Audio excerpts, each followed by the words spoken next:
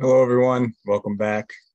Today, we're going to have Module 3, Trauma-Informed Care, as presented by the National Native Children Trauma Center for our foundationals and juvenile healing to wellness coordination. We've got Veronica Willeto DeCrane. She's a training and technical assistance manager for the National Native Children's Trauma Center. And she's going to discuss supporting participants with a trauma-informed approach and also providing information on mitigating childhood traumatic stress, as well as principles that focus on education, prevention, and healing design for child-serving systems. So thank you, Veronica, for presenting today. We're looking forward to the discussion. And I should also note that she is the co-host of the Tribal Youth Resource Center podcast, and I'm happy to work with her and consider her a really great colleague. So with that, I'll hand it off to Veronica to get things started. Thanks, Jacob. Well, welcome everyone. I hope you guys are enjoying this time together, even though it's only virtually, but I know it's always a great opportunity whenever you have a chance to just kind of take a step back from your day-to-day tasks and just connect with others who share the same passions as you do and maybe are facing some of the same challenges. So I hope you're enjoying this time together. As Jacob said, I am Veronica Willeto DeCrane, and with the National Native Children's Trauma Center. I'll go ahead and go to the next slide. And the next slide.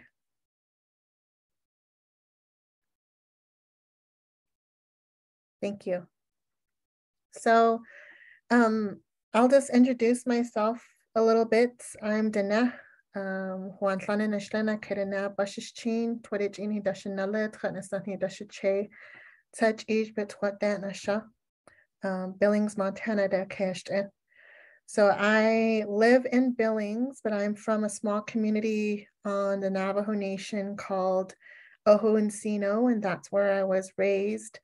I still have family there, and still go back there and visit often. And let's see, before I came to the Trauma Center, my background's actually in youth development and education. And I particularly focused on responding to behaviors of students in education. I was really concerned about the impact of our discipline and responses to behavior on Native students, and really wanted to provide support to educators around that. So I also did some work with youth development and providing community, family, and youth programming to communities on the Crow Reservation.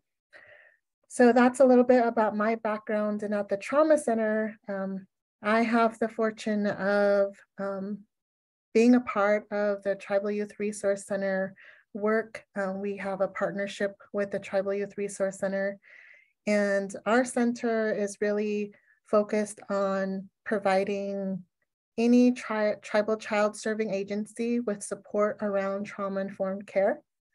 So you might have other ways of naming this type of work. Some folks call it trauma resilient, resiliency building, or resilience building, or healing centered care.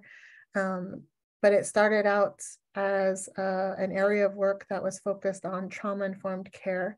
So I'll be using that term a lot today. And for those of you who are not familiar with our organization, we are located in Missoula, Montana, on the campus of the University of Montana. And we started out in 2003 providing direct services to Native youth in schools in Montana. So we did some trauma interventions and really took some of the evidence-based trauma treatments and tried to see if they would be helpful to tribal students in Montana. And so that's where we got started. And then since then have grown in our work and have become a what we're known as is a Category 2 Trauma Treatment Center. We're part of the National Child Traumatic Stress Network. And as a Category 2 Trauma Treatment Center, we fulfill the role of providing training and technical assistance. So we no longer do direct services, but just try to provide support to those that do. So that's what brings me here today. And really just trying to provide some introductory information around trauma-informed care.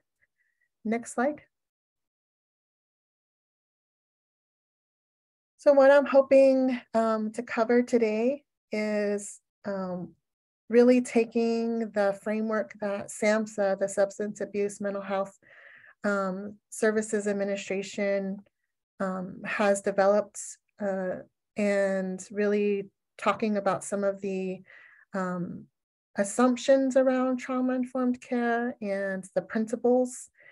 And then hopefully we'll have some conversation around how this applies to the Juvenile Healing to Wellness Court environment and to your roles as coordinators. Next slide. So before we begin talking about that framework, I want to just provide some brief information about trauma, just to have some shared terminology, as hopefully we can have a little bit of a conversation during the next hour or so that we have. First of all, just want to pose the question of why talk about trauma. So for me personally, in my tribal background, I've been taught that it's not always a good thing to talk a lot about topics like these, that it's not healthy for us and not helpful. And so when we do talk about it, I think there should be good reasons why we do. And so, so that's why I like to ask this question first, why talk about trauma? And you guys might have your own reasons. Maybe you're familiar with the term trauma, maybe you're familiar and you've gotten some, you've done some work in this area yourself, or just from, we all have personal experience around trauma. So maybe you have your own understanding of why we talk about it. If you want to share any of that in the chat, you're welcome to. I'll just go ahead and share some reasons why we at the Trauma Center focus on this work around trauma and why we use the term trauma, even though sometimes it's not always welcome, and it's not always something that people want to talk about and have concerns around talking about. But the reasons that we do bring it up, one of them is as we learned in studying trauma and its effects on children and on just individuals, is that it's really linked to some of the health, public health and health issues that affect our tribal communities. So for me, that a lot of the health issues that come to my mind are suicidality, obesity, diabetes, heart disease, some of these health issues that are common in our tribal communities, and that our communities are really trying to address. And so that's one of the reasons why we bring it up, because we actually know that trauma is linked to those issues, and that in some ways is a root cause of them. And so it really helps us to better understand how to address some of those things, such as substance use, substance abuse, or other types of health issues that really may be, part of the work that you do. And so it's really helping to get to the root of some of those issues and how trauma may be a factor in them. Another reason is that when we talk about trauma, we don't just want to say that adversity is common in our lives, but also that we want to be aware of the fact that it's preventable, especially in your roles in the courts that you're establishing, and that the ways that you're serving the youth and your community, that there are ways that you can, in your role, can help prevent trauma, and we can all help prevent trauma in our professional lives, but also personally. And so I think that's important to keep in mind when we're talking about trauma and why we would talk about it, so people know that it's preventable. And that also people know that you can heal from trauma when, in those instances where trauma hasn't been prevented, or where you really can't prevent all trauma. And so that's why we have to understand that we can heal from it. That's the hope around some of the experiences that our young people go through, and that our people go through, is really focusing on the fact that we can heal from trauma, we can heal from some of those experiences, and that they don't have to determine our destiny. And then the last one is really, for me, it's to ask better questions. I think we kind of touched on that when I talked about how trauma can be a root cause to some of the issues that we face in our communities, but it also helps us to ask better questions, especially as we're trying to figure out how to better support youth and how to provide better services and more effective services, and interventions and treatment and all of those things that it really starts with asking the right questions and better questions from maybe what we've been asking. And so we'll get more into that and further along in the presentation. So next slide. So been talking about this term. I'm curious, do you guys have any of your own ways that you would, in your own words, define trauma? How do you describe trauma? Especially, like, how is it different from like daily stresses? We all have daily stress and difficulties, but what makes trauma different from that? How would you describe it? You're welcome to unmute or to put it in the chat.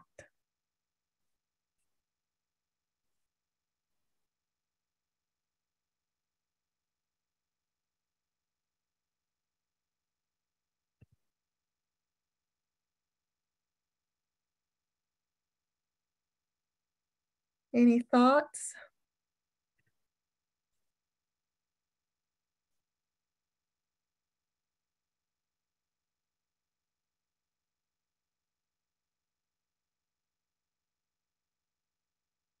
Okay, Lloyd has mentioned, has brought up the boarding school era.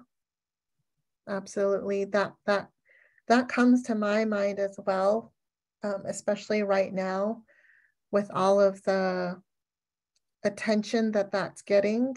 But even before that, I think that's definitely an example of trauma that we know about, is very real for our communities. Elizabeth, thank you for mentioning powerlessness and injustice, and that it's chronic, that it's not just a one-time thing, but it happens. It's ongoing over and over. Not being able to shake it. Yes, the feeling or thoughts that come from it.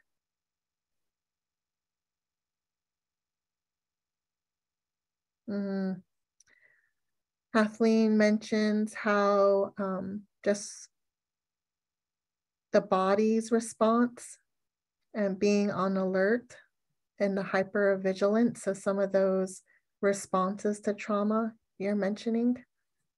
Thank you guys so much There's so much around our collective understanding of what trauma is.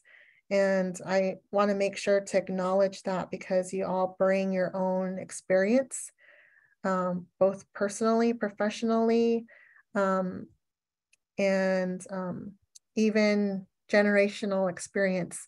And so definitely we have, each of us in our own communities might have some knowledge and some understanding about trauma.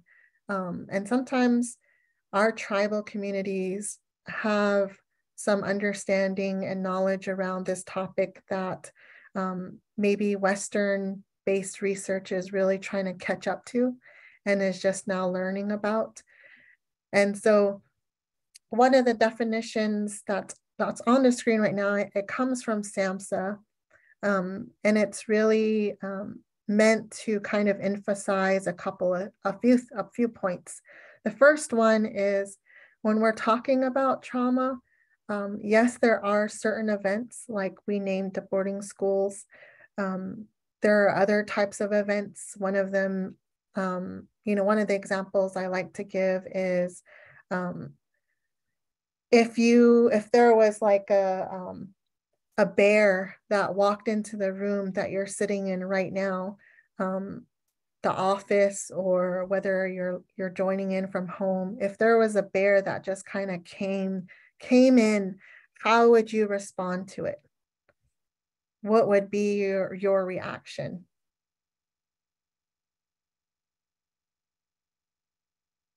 Go ahead and put it in the chat.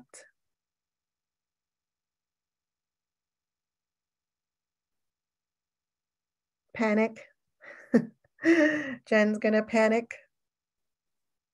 I'm right there with you. I'm gonna panic too, because I think I was told how to react to a bear, but I don't remember.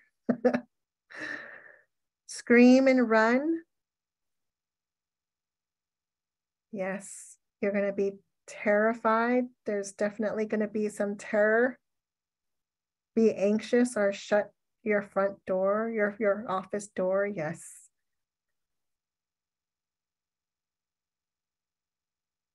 Any other responses to that bear?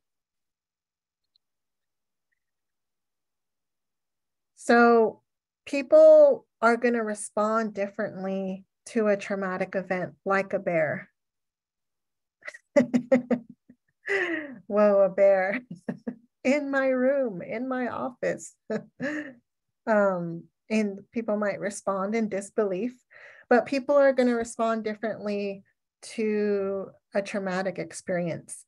So it often isn't the event itself that is traumatic, although there are probably some things that we can all agree on that are traumatic. But it's actually the experience that a person has with that traumatic event and how they perceive it. So some of us might run, some of us might freeze, some of us might try to figure out how to fight that bear if they feel like it's threatening them or about to attack them.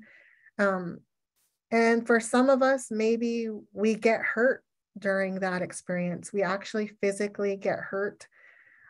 We actually feel like our life was threatened.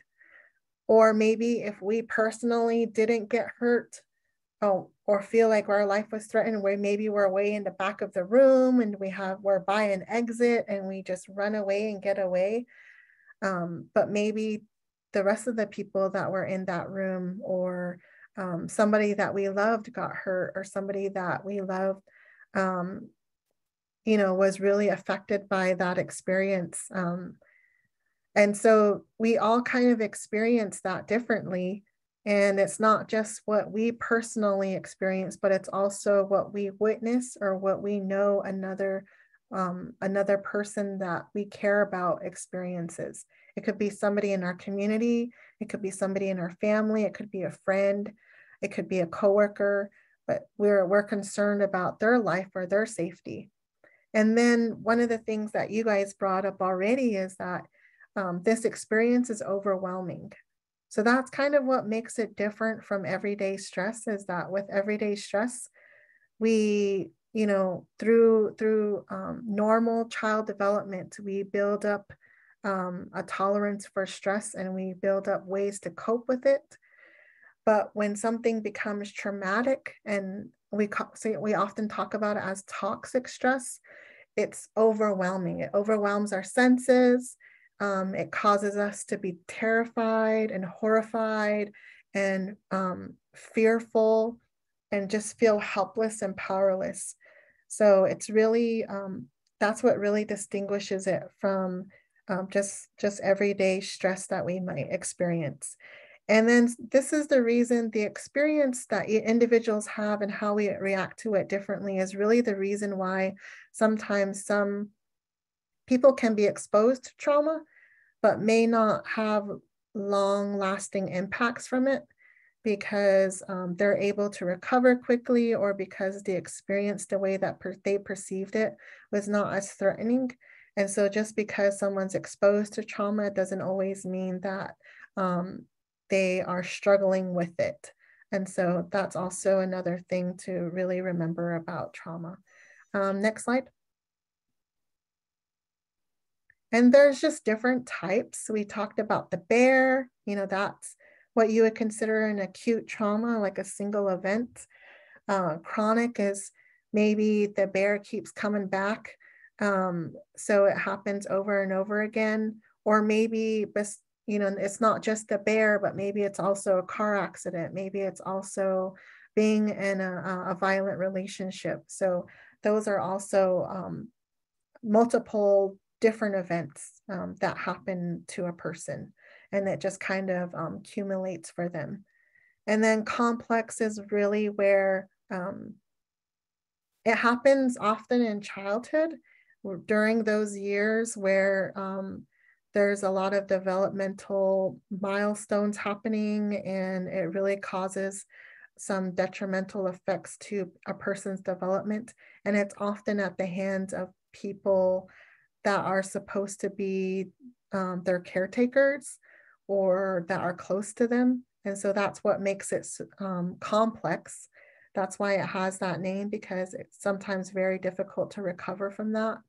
It's one thing to experience abuse at the hands of a stranger, but when you're experiencing at the hands of your own mother, or your own father, or your own brother, those are some that can make it even more complicated, and can have an impact on a person's development in a more significant way. So that's why it's complicated. And then historical is also another term, and we brought up the boarding schools, and that's an example of historical trauma. And what really makes something historical trauma is that it's a collective experience, and is experienced by a group of people that have a shared identity. And then on top of that, the trauma that's experienced is caused by an intention of genocide or ethnocide, which is different from intergenerational trauma that other families might go through, or individuals might go through, that may not always be linked to ethnocide or genocide. And so that's what makes, according to those that study this topic and are really try to provide support around this area, is really that that emphasis on identity and ethnic identity, and loss of, massive loss of life. Next slide, please. So why are we talking about this? We kind of covered this a little bit before, but I just kind of want to review some of the reasons why we're coming back to this topic again, because for some of you, this might be very pertinent to your strategic plan, to the way that you want to provide services to the youth in your community, to those that come into your court. And so we really want to just provide a good foundation around why we should consider providing services in a more trauma-informed care way. And it's not to say that you're not already doing that. You might already be doing this, but just to be able to really intentionally say, yes, we're going to provide trauma-informed care. And so why do we need to do that? First of all, it really comes back to just how much of a role your courts play and how much of an impact your courts do have on youth. So knowing that you provide holistic and comprehensive case management, that really sets you up to really think about the different ways in which youth come before you and why they end up in your care. And that you also have, you might be able to be in a position where you're able to provide the type of care for them that maybe they, up until that point, they weren't able to get. And so that ability to provide holistic and comprehensive care puts you really in a good position. And then identifying necessary treatments, knowing that we're really in this work to really help the youth. And that means, reducing recidivism and really making sure that what's really going to prevent them from ending back up in the same position again, or from, going through worse experiences is really making sure that they get the kind of support and treatment that they need. And that might be trauma treatment. That might be the root of what's really bringing them before you might be trauma. And so the solutions, the care that they need might be trauma treatment. And then just knowing that, we really want to provide safe environments and to prevent re-traumatization. And so knowing that, youth come to us in these courts already experiencing some trauma, but knowing that their interaction with the juvenile justice system, with the court system, may also be traumatic for them. And so maybe there's ways that we could actually create environments within our court to prevent re-traumatizing them, to help them to feel safe so that they can be on a path to recovery and that they can fulfill whatever obligations, responsibilities that they have to fulfill to the court. So really knowing that we can provide safe environments is also key. Next slide. And then just being aware that, like I was mentioning, there's youth that are going to come before you that are going to come already with some trauma exposure, and often violent experiences by the time they've reached you.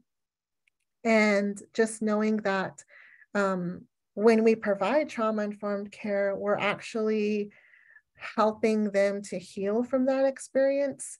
And just by being able to provide a foundation of safety, being able to empower them and collaborate with them and to build trust with them and to treat them with respect.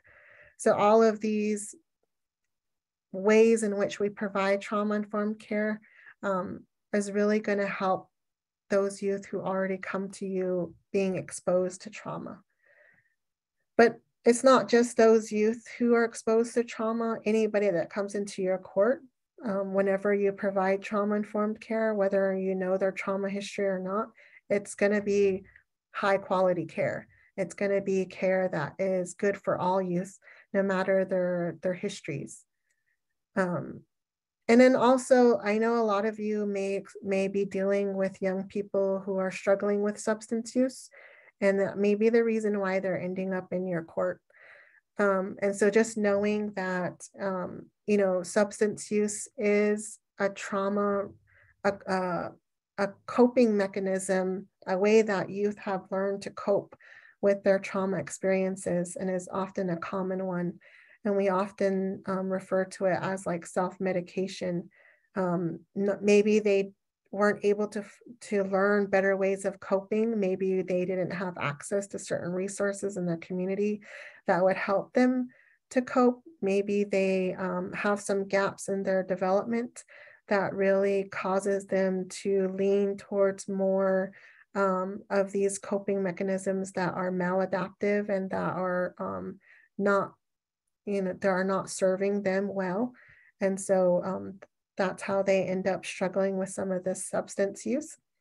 Next slide. And so just knowing that's what they're carrying with them and why they may behave, engaging in some of the behaviors that they do. So being aware of that and just being able to be in a position where you're able to intervene in some of that by just, it could be something as referrals. So when you're establishing those collaborations with different service systems, you could be just referring them to treatment. It could be the kind of support that you're able to provide them through your case management. And then just looking at your policies and procedures and your protocols, and even just the way in which you screen youth into your courts, and really not just looking at their trauma history, but also trauma-informed care is also about looking at their strengths. And so knowing that even if they have a trauma history, even if they have struggles with behavior that is actually their trauma responses, that you can actually still recognize their strengths and what it is that they have to offer, what it is that they have going for them. Some of these survival skills that they've learned because they've been trying to keep themselves safe in their situations. And so they've learned some really good survival skills that they can actually, can be used in better ways. So they have some really good strengths already to offer. Next slide. So just knowing why do we want to care about trauma-informed care? And then also what it is that you guys can do about it. So if you are in a position where you feel like, you want to figure out how to provide better care that is more trauma-informed, and that you feel like maybe there's some ways that you could improve, there's really a lot of work that's being done across different types of organizations and systems. So I know SAMHSA has really brought together those who are trauma survivors, as well as trauma practitioners and trauma researchers, and have really tried to figure out what are some things that organizations can do to really make sure that they're providing good care to those that are struggling with trauma. And so they've actually come up with these 4 R's. And it's really helpful to remember 4 R's. The first R is to realize just how common trauma exposure can be. And that, again, that there's a potential for recovery for every individual that has been exposed to trauma. And realizing that there, there is a possibility to heal. And then recognizing what those signs and symptoms are, especially as you're working with the youth, your clients and their families, you kind of become more aware of maybe what some of their behaviors are that are actually trauma responses, that actually are signs that they may be struggling with PTSD, or they might be struggling with child traumatic stress, and just being able to respond in a way that is more helpful to them, beyond just referring them to treatment, but also ways that you can interact with them so that you're not re-traumatizing, ways that you can, policies and procedures that you can have in place, and practices that you can engage in that will really be supportive to those young people who are trying to recover from their their hardships and adversities. Next slide. So we're going to go ahead and watch a film, and it's from Oprah. Yay! Any other Oprah fans? So we'll go ahead and watch this film and just about what she came to understand about trauma-informed care. Veronica, just double checking, are you seeing the webpage now? Yeah, and it's okay. I Awesome. see the clock. Okay. Okay, let me.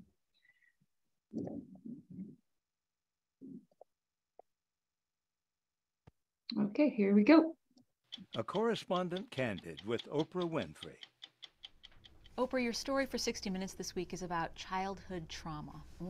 And there's a lot of new science here about trauma-informed care.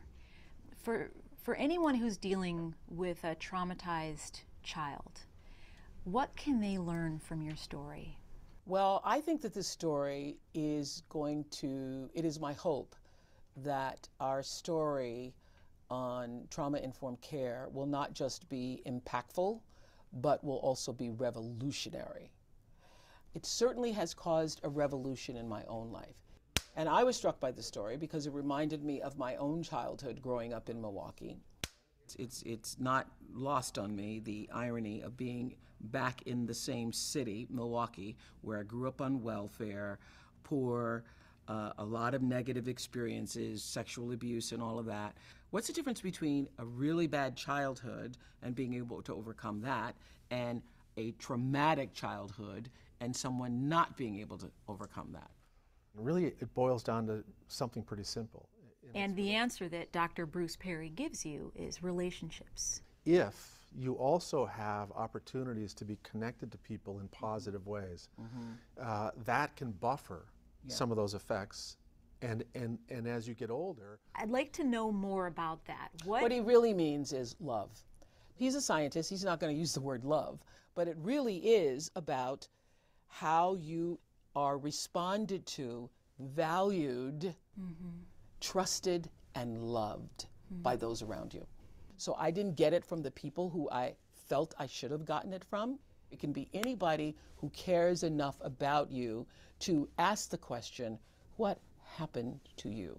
Could you trace back in your mind, it was that person who made the I difference? know exactly who did it. I know exactly the moment I started to feel valued, and for me, it was school. I wanted to be a fourth grade teacher because of Mrs. Duncan.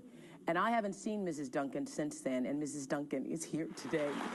Mrs. Duncan! The moment I felt the most value was in my fourth grade class when Mrs. Duncan said to me, I was the one who was chosen to lead the class and whatever it was. So what was I like? I don't really remember. I do remember you. I remember you were such a fluent reader. Well, if I had had a class full of students like Oprah, I would have been floating on air. Mrs. Duncan instilled in me this sense of believing that I mattered. And that is what every human being is looking for. when you first heard that I had done something in life, did you know that it was me? Yes, I kept up with you without your being aware of it. And it was Mrs. Duncan who helped heal you? For me, yes. It was Mrs. Duncan, and then it was my sixth grade teacher, Mr. Graham. It was school that made me feel a sense of value and connection. You learned a lot on this story. Oh, I learned a lot on this story. This story was life-changing for me. Life-changing, really? Life-changing. And people use that word rhetorically. Life-changing. It's changed the way I operate in my business, with my people, with my school. 1, 2, 3. You say that the most important question to ask of people who have gone through trauma is not what's wrong with you, but what happened to you. Yeah. Yeah. Yeah. So when you see, a church being shot up, or you see, all of the headline-making stories of people seemingly gone mad, your first thought is, what happened to that person? Right. Right. What has been life-changing for me is the question, what happened to you? Not what is wrong with you, but what happened to you? Which is an important question, not just for people who have been so-called traumatized, but it's the most important question you can ask of anyone. I can say that of all the stories I've ever done in my life and all of the experiences I've ever had and people I've interviewed, this story has had more impact on me than practically anything I've ever done. It's changed the way you see everyone? It's changed the way I see everyone. So when I have an employee who is acting out of line or who is just being a jerk, I don't think, what's wrong with that guy? What's wrong with that girl? What's wrong with that person? I think, I wonder what happened to them. I wonder what happened to them. I wonder what happened that caused them to behave that way. That's what this story did for me.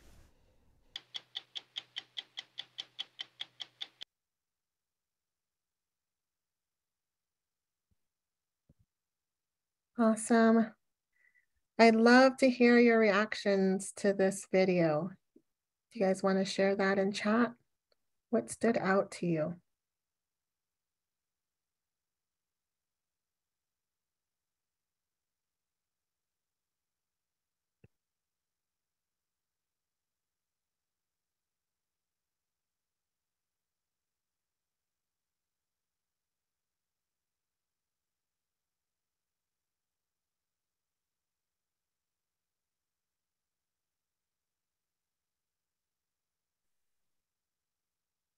Any reactions to the video?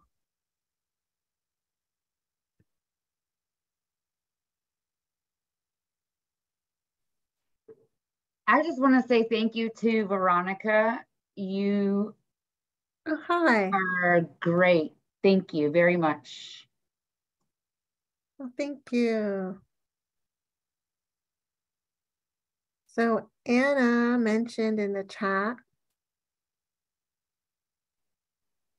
people outside her family were able to affirm and encourage her. Absolutely. And luckily she had that at school, right? When she wasn't able to get that at home, she had that at school. Paul says how important our educators are and what an impact they make on our children. Absolutely. And so for some of the youth that maybe are coming to you, do they have a fourth grade teacher, or did they have a fourth grade teacher? Do they have someone that really made them feel loved and valued and asked a better question than what's wrong with you? So this, it talks about educators, but I hope you, sorry about that. I hope you can take away from it that whether it's a teacher or whether it's, a coach or, someone in the community, an elder or any other person, that it's really that, our young people have somebody that they have a relationship with and that makes them feel valued. Jen writes, having a support system in place is absolutely necessary for healing. Yep, they might not have that at home. Yes, and that's why they need the community, right? That's why they need you and the work that you're doing in the community, because not all young people will have that. And so that's definitely something to think about when we're really trying to understand what is trauma-informed care. I might not be able to provide a list to you of things that you should start doing, but just knowing that the basis of it all is relationships, I hope helps you to kind of see your role in it and maybe how to be more intentional about those relationships and the work that you do. Next slide. So we're going to cover some of the principles of trauma-informed care. This is the framework that SAMHSA has really helped us to have a better understanding of what are really the, yes, you know, there's relationships, there's love, you know, and how can we show that in our organization? How can we show that in our courts, so that our young people do feel that love? They do have a chance to build those relationships. And so we're going to cover some of these principles, and I'd like you to just kind of think about, you're welcome to put in the chat ways that maybe your program or your court is already doing, living these out on a daily basis, these principles.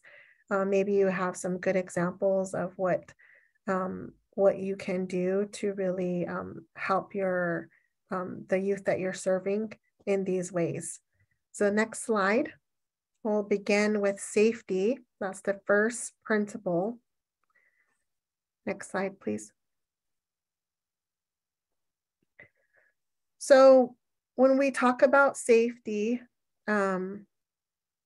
we talk about this because we know that it's really kind of paramount to those that have been struggling with trauma to really feel a sense of safety, because in their experience, you know, we talked about just what trauma is, and that's really that they felt that a person feels threatened, where they don't feel safe.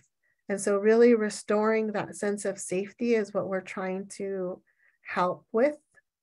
And when a young person doesn't feel safe, they're constantly in a survival mode, meaning that, you know, their bodies, their brains are looking out for danger. They're on hyper alert. They're not able to do logical thinking and really think through some of their choices or their behaviors.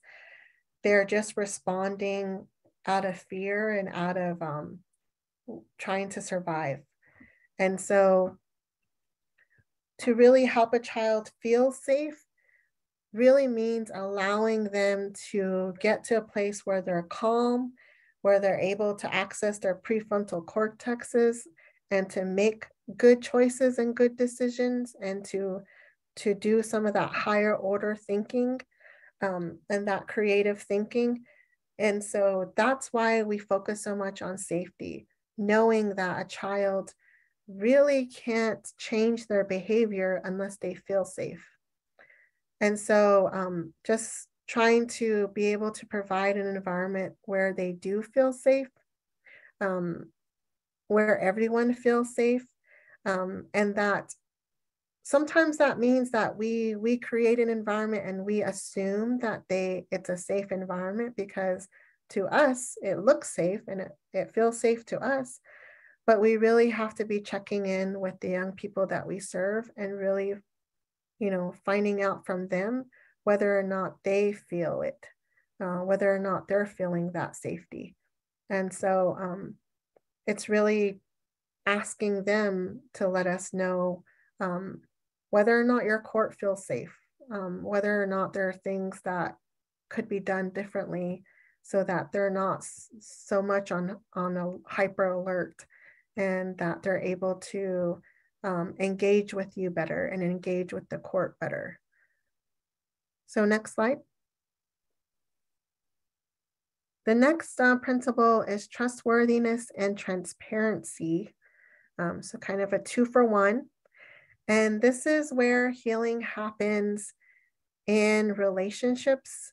So knowing that a lot of the traumatic experiences, particularly if we're thinking about abuse, whether that's been neglect or physical or sexual abuse that a young person might experience, that what often happens is that the person that may have gone through that with someone that was close to them, with some of their close relationships. And so because of that, they may struggle to trust people. And so really having your court in the business of reestablishing trust. Perhaps that young person doesn't trust any adults, or perhaps that young person doesn't trust you because you're telling him or her that you're, you know, looking out for their best interest, or you're there for them and you care for them and you want to see them succeed. But they may struggle to trust you with that because maybe they've heard that before, but they've been let down. And so really understanding their context, and that the relationships that you set with them within your court is really going to rewire their brain to understand that you can trust an adult, and that the person that can be trusted is you, and is their caseworker, or is the judge, or whoever else, so that they're able to work better with you and for their own benefits. And so really understanding that building trust with them is really important. And that comes often through just being transparent with them, when you can be, as much as you can be, that your court is transparent with them, and that, you know, not trying to manipulate them or coerce them, but really trying to be transparent with them and helping them to see that you're a trustworthy person, that your program is a trustworthy program just by its consistency and its follow through, and really taking their experience into consideration, their trauma histories into consideration. Next slide. So the next principle is peer support, principle number 3. And this is really significant because some of us may really relate to the youth that we're serving, and maybe we even have some similar experiences to them. We maybe have been in the same shoes as them as they're sitting before you, as they're walking into the courtroom. That might have also been your experience, but maybe that's not the case. Maybe you can't relate to them, or maybe specifically to their situation you can't relate to. So this is where it's really important, if you're able to and your court is able to provide peer support. And a peer is basically someone that youth can relate to, who's maybe gone through similar traumatic experiences or is going through similar difficulties. And so providing peer support could just be like a mentor, maybe with an older youth, maybe with a youth that graduated from your program, or maybe with a staff person that can relate to them, you know, or being a part of some type of support group where that youth is able to engage with other youth who are going through the same experience as they are, as they're going through your program. So it's really, and not just the youth, but also, I mean, any time that you can provide support groups to family, to even staff, because, you know, staff are also maybe dealing with their own trauma histories. And so any kind of, or even just providing like a wellness or a self-care group for staff is also an example of providing peer support. Next slide. And the fourth principle is collaboration and mutuality. And this is where recognizing the fact that, especially with our service systems, you know, justice system, whether it's the education system or any kind of service system that we have in our society, that oftentimes the clients, those that walk in and are receiving services from us, often feel an imbalance of power. You know, there's a power imbalance. We may have control, we may have the power to that really affects their life, and we may be able to make decisions that affects them. And so with collaboration and mutuality, it's really giving opportunities for that power imbalance to be leveled a bit, and for there to be some partnership, and how that can happen within a court system with young people who may be needing to fulfill some responsibilities and correcting some wrongs that they've done. And so really trying to figure out how that can happen. And that can just be acknowledging that there is a power imbalance, and then just being careful not to abuse that power. Being able to, whenever possible, try to invite the voices of youth in your program, can also help with some of that leveling of the power differences. So that's collaboration and mutuality. And next slide.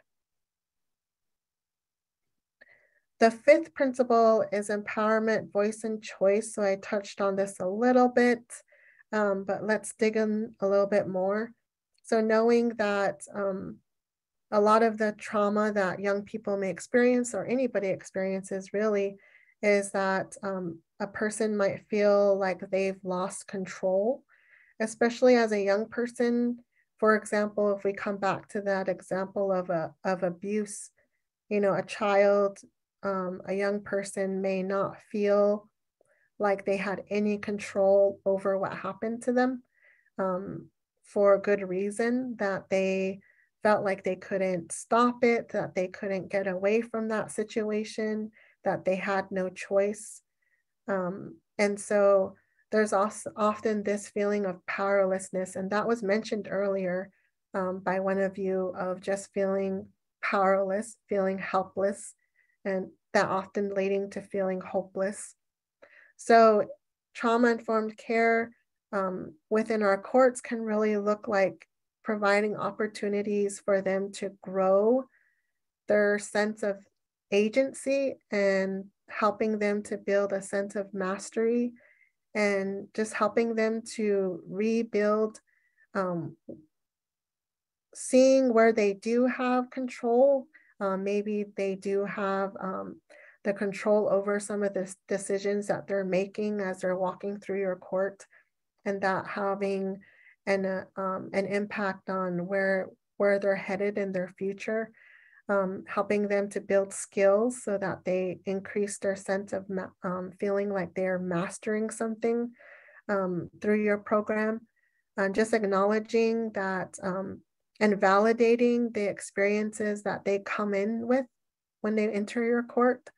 And then acknowledging, like we've said before, the strengths that they also bring, that even though they're there for reasons that may be more about some of the poor choices that they've made, that you also know that even despite their poor choices, that they also have strengths, and being able to recognize those, that even with young people who are having chronic, problem behaviors, that there still is strengths, there are assets that they have, skills that they have, and just being able to see through all of those problematic behaviors, to be able to see those strengths and those skills and assets that they bring, and helping them to see that as well.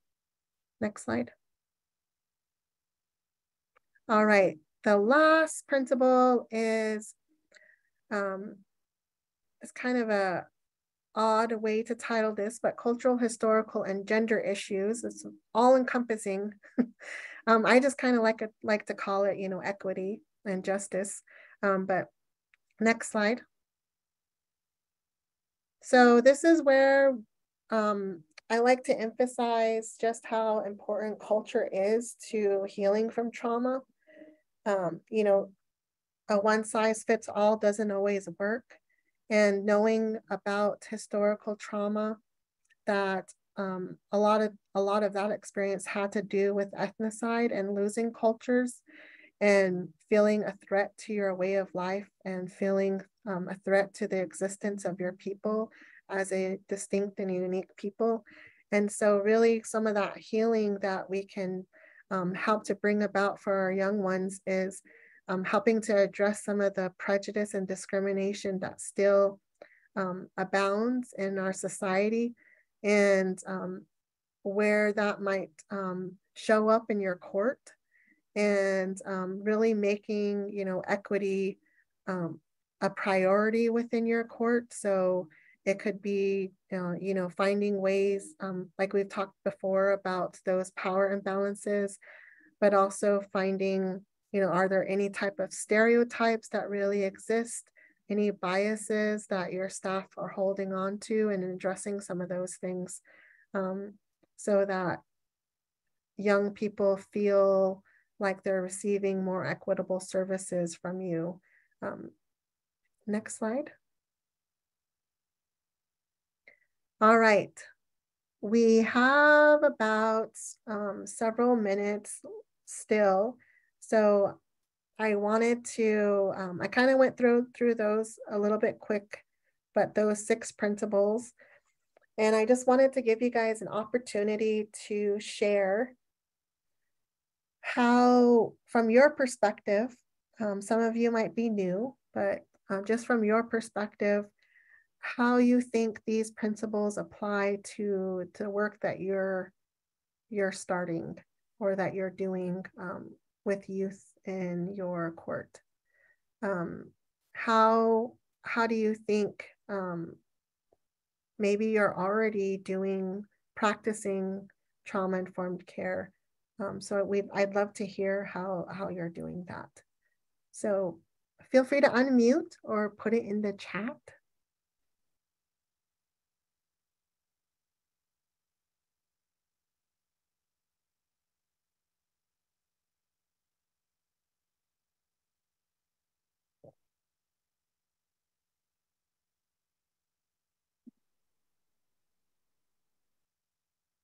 Veronica, while we let people, sometimes I know it takes a minute to think through or response, but please feel free to use the chat box if you don't want to come off mute, but we would love if you want to come off mute and you want to share, please do so.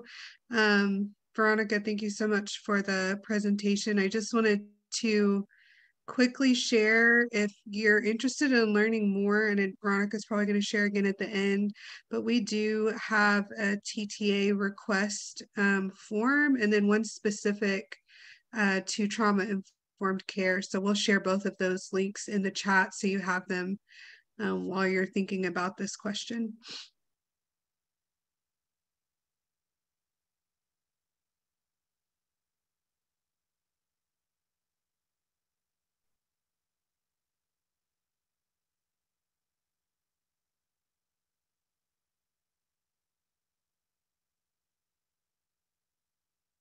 So while people are thinking, I'm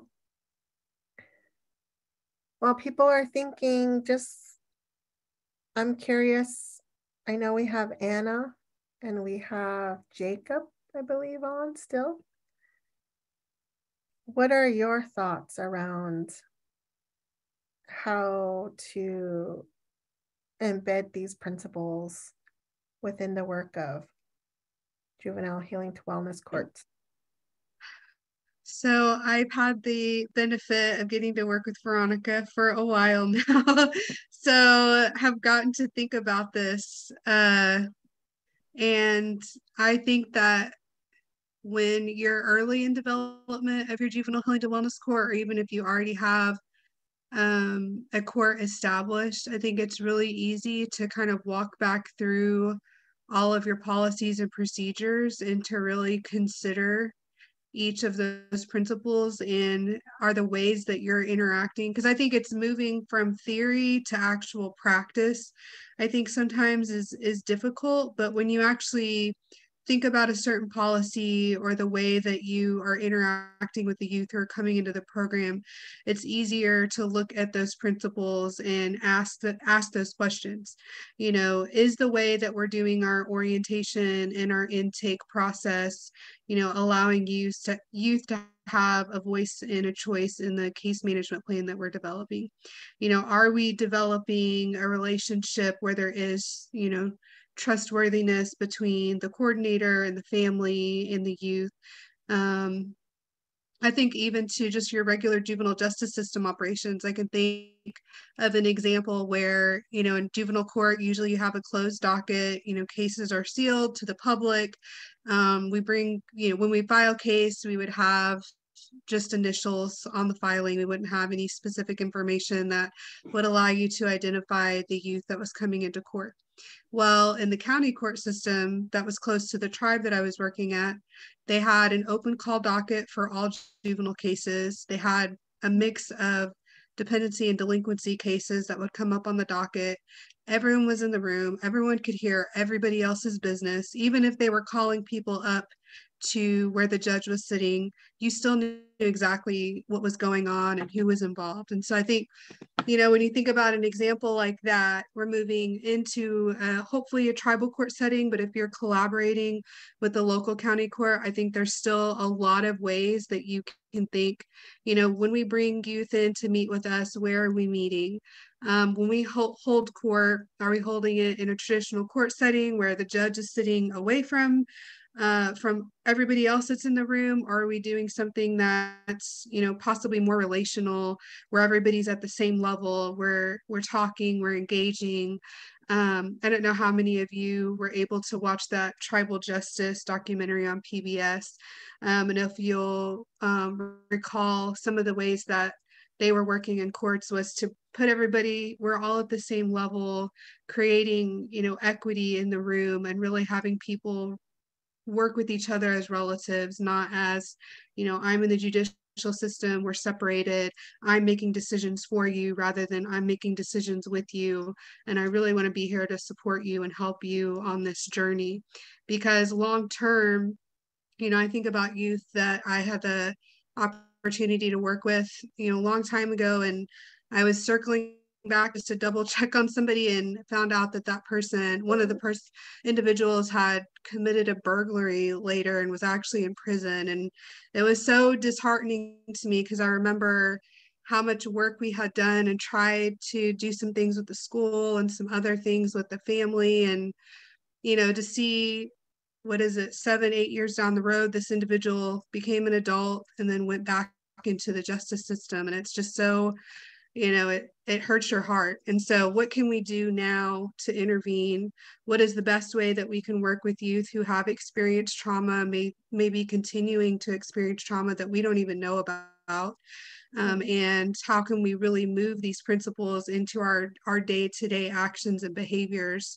And I know there's a lot more resources out there about actual wording and things like that you can use when you're working with families, even in your court documents and in your orientation manuals and things like that you're using. You know, how can we make those more clear and easy to understand? So I think there's many ways that you can bring these principles into your work. And I think just cross-training with your whole team, because I actually didn't get really good practical training in trauma-informed care until I was working in a domestic violence program. So, you know, in law school, this concept didn't really come up. I mean, maybe some individuals working in clinical settings may have had a very early introduction, but I remember this wasn't something I got training in until I had been in practice for several years. So I think just that continued education for the team and participation in these training events where you can learn more about the approach and how to update your principles and protocols and things like that. Thanks, Anna. Looks like Paul Roberts has a hand up. Did you want to unmute? Yes. Hey, Paul. I work for the Child Protection here in Oklahoma, and so there's still a lot of new things known due to the McGirt since 2020.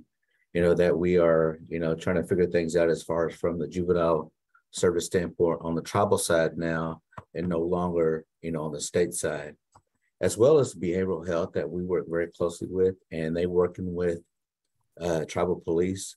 And so the tribal police and the city and the county are, how are they working, communicating, who gets this call, who's going to take the, the lead on it, where the case may be. And I think there's still some misconception about what that means, from, the non-native side. How do they go and handle that? And so I think our tribal police is working with our behavioral health, because there's been a lot of, things that's fell through the cracks. And as far as our, tribal, members that are being left in, in the jails for so long that, there's, they have, legal rights to, certain things that they shouldn't be in there for so long. And I don't know the details, but those are some of the things that are being, not, I guess, being identified in what, who has what control of and who has the authority, if that makes sense. And so the intakes that I am conducting on our juveniles within our jurisdiction. And so as far as we are implementing this, not so much as a, healing to wellness court, but as a program.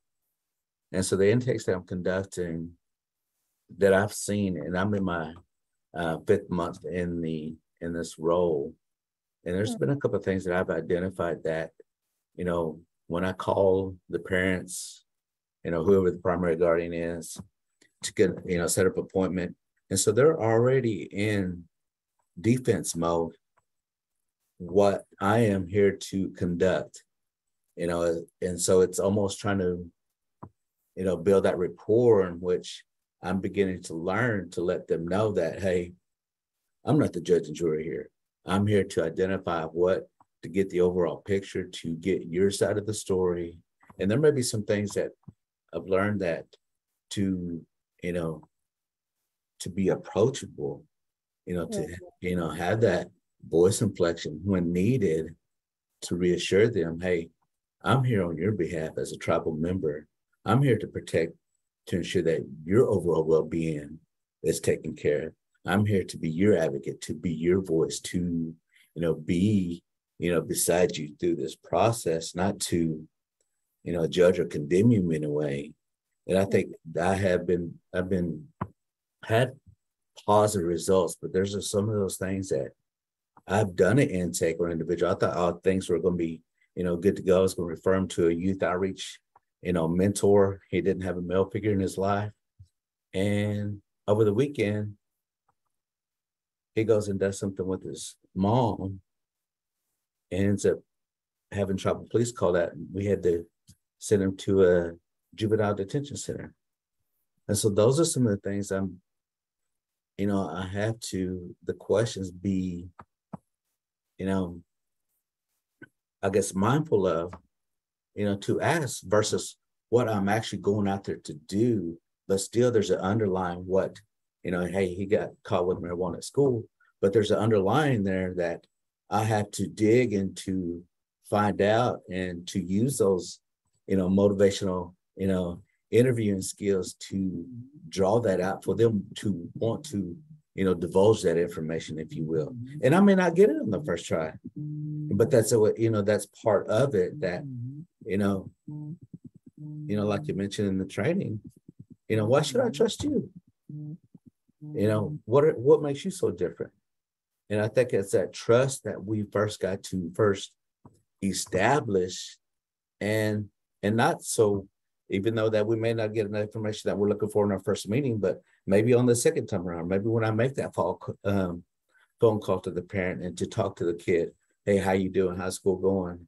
Hey, do you think we can meet up, next week to talk about more about what was going on? And so I think that is one of the things that we work closely as well as with our behavioral health to conduct these, alcohol or substance abuse, assessments. So they, will send me or email me what their recommendations are if they need further, behavioral health counseling. And so that, I'll rely on them, considering a great deal and to build that rapport even with them and other entities and other resources with ICW or, youth outreaches, with other resources to help the, parent and their family and their other situations that may be going on. So. Absolutely.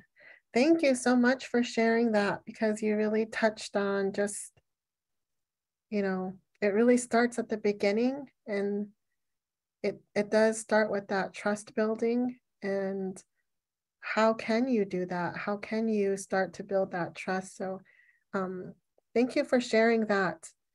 I know it's not easy. It's not black and white. And that's why I often say, I can't really tell you these are the 12 steps to being trauma informed, because it can be, there are so many things to consider, and it really is about what Anna talked about, the day-to-day practice that you have and how you interact with, how you connect and how you interact.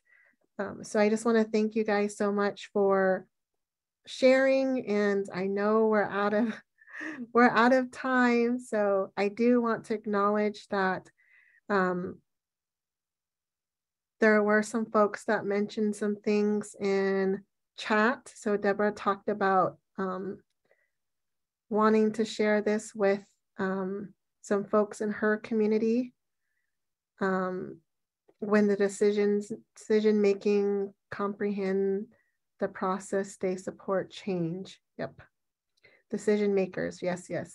And then Jen wants to share about their behavioral services division. Yes, the clinicians and the case managers, but doesn't want to break confidentiality. But it's good to hear that they are doing some things. Thanks, Jen. Well, thank you guys so much for sharing. And I just want to close by saying that I hope if there's anything that you walk away with from this training, it's really just how important your role is, and how you're in such a great position to really make a difference and in a young person's life, whether they have a trauma history and are struggling with that trauma history or not.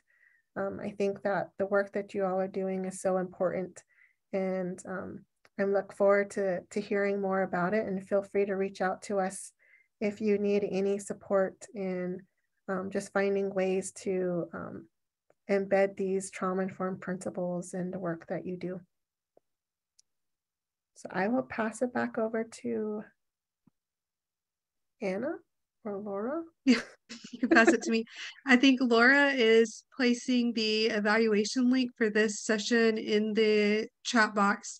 And then just to invite you all, Veronica, I think you are slated on the enhancement training agenda. So we'll have some additional discussions about trauma-informed principles in our juvenile healing to wellness court work. So this is not the last of our discussions on trauma-informed care by any means.